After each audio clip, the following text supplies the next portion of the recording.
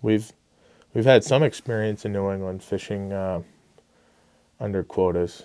We have a little slice of the ocean that's jointly managed with Canada, and we've seen really good growth in the haddock and the offshore cod and the yellowtail flounder that are managed very conservatively in that plan.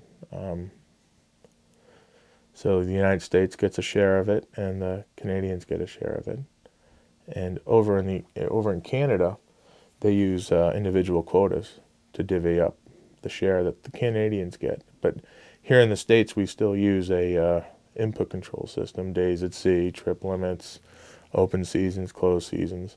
And what I've seen is that the United States is throwing over 60% of the codfish in that area that we're allowed to catch. We throw it over.